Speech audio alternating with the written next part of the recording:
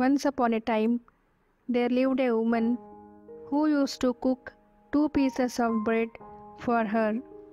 She used to keep 1 piece of bread daily in the afternoon near her open window for some person who might be hungry, so that that person can take that bread and satisfy his hunger. There used to be an old monk who was going through the way of her house. That old monk saw the bread near the open window and used to take that bread and eat it and fill his stomach. Daily, that old monk used to take that bread prepared by that woman and eat it, and while taking the bread used to say, "Whatever bad you do returns back to you, and whatever good you do comes back to you twofolds." This continued for several months. She used to prepare 2 breads, one for her and one for that old monk. Daily, the old monk used to pass through her house and would take the bread daily and used to eat it and say, "Whatever bad you do returns back to you, and whatever good you do comes back to you twofolds." By saying these words, he used to take the bread and he used to go to his hut. The woman one day thought that this old monk never says any thanks for giving a piece of bread, and also he utters the same words daily after taking the bread from my house. I am getting irritated by the same words daily which are coming out of the mouth of the old monk. So she thought she would get rid of the old monk who was not saying any thanks nor was giving any blessings to her. So she decided to add poison to one bread which was prepared for that old monk. So the next day she implemented her plan and prepared a poisoned bread, and as usual was keeping near the open window. But suddenly, while keeping the bread near the window, her hands started shivering. She suddenly got repentance for her work, what she did, and thought that which is really wrong and sin to keep that poisoned bread to that old monk. By thinking like this, she took back the bread quickly from the window and then burned the bread into ashes. She then made a fresh bread, and as daily she used to keep the bread near the window, kept it near the window.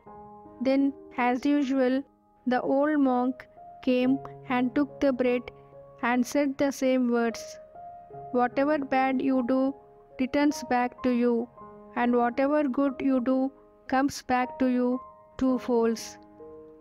By uttering these words, he took the bread and had gone away. That woman had a son who went in search of some work to a city so that he can earn some money. So many months passed away, but her son never returned to her. The woman was daily praying for her son's safe return.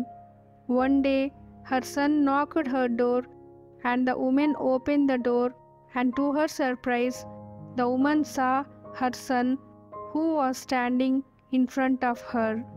But her son was very weak, and his clothes were also torn.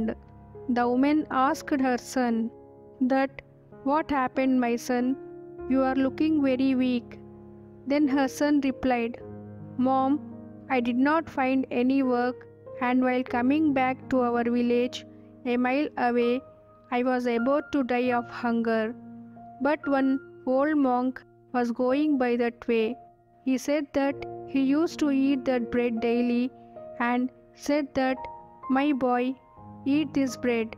I think your need for bread is more than mine.'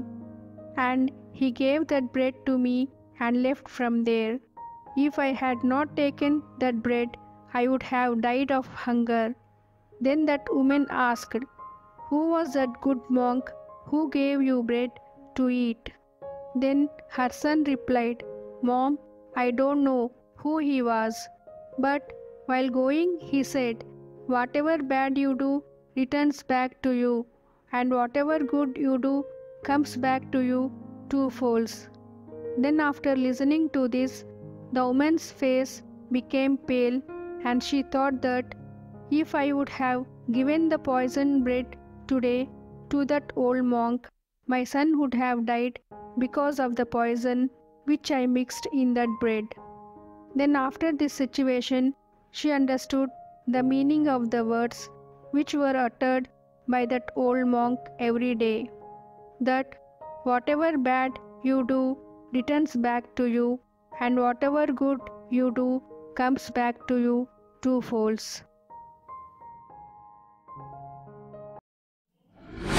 Friends, we have to learn from this story that whatever we do to someone, if it is good, comes back to us, and whatever bad we do also comes back to us.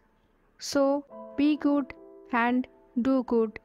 If we do good, it comes back to us as joy and happiness, which you experience in your future.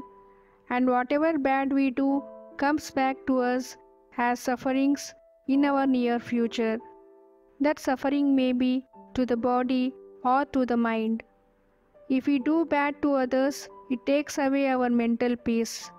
So, always try to do good by helping the poor and needy.